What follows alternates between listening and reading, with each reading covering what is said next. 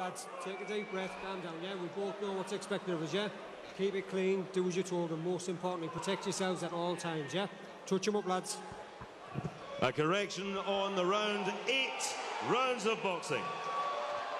Tickets have flown for this local derby here between 23-year-old Josh Kelly, the so-called rising star with the heavy promotional backing, and the plasterer for the local council, but he's also a technically accomplished former amateur, Tom Whitfield, who's had to fight to even fight. It's been tough and a lovely start from Kelly. This could be really hard. Can he cope with Kelly's slick moves as they meet?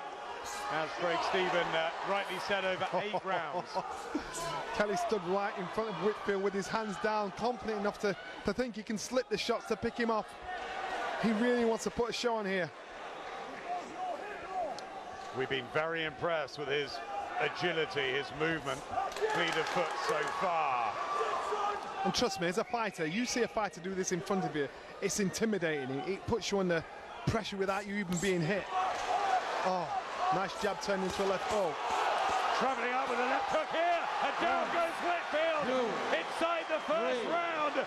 And it was a hailstorm of punches from Josh Kelly. The count's at 9, knocked out. What a win for Josh Kelly.